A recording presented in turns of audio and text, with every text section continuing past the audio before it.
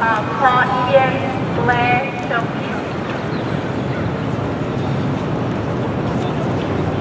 Edian Blair is a gay, queer, Filipino aspiring educator who hopes to empower diverse populations through his methodologies of healing, the pedagogies of situated knowledge, as well as the perpetuation of growth. Attending City College of San Francisco, Edian Blair is a student activist where he works at the Women's Resource Center, former president of the Our Stories Club, and an avid member of the Asian Pacific American Leaders United Apollo program. Edian Blair intends to major in sociology and Asian American studies so that he can empower marginalized populations from micro-level aggression all the way to the macro-systematic oppression. That is to say, Edian believes in education as a methodology of empowerment as well as liberation.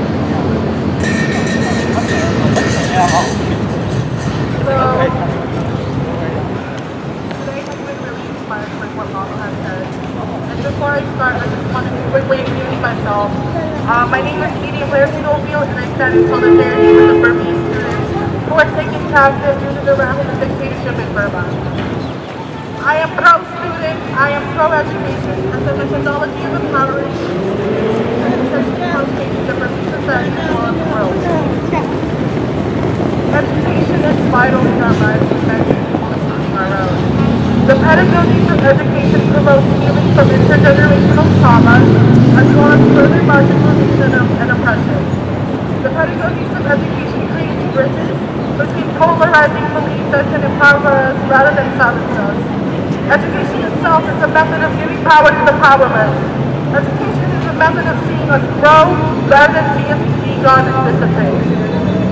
As a queer Filipino, I have experienced heterosexism and racism in my daily life to a certain degree. The notion simply is just caused me to be more aware and mindful of society. And in Burma, through the hegemony of the media, I am aware of the injustice and inequity that currently is happening due to the dictatorship. This needs to stop. We demand the release of the students as they can grow and heal. We demand the release of the students as they can foster and live life and empower others.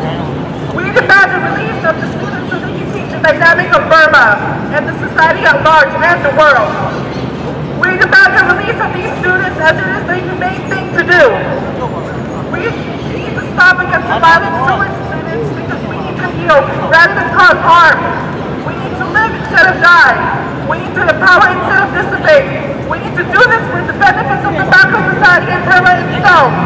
Thank you.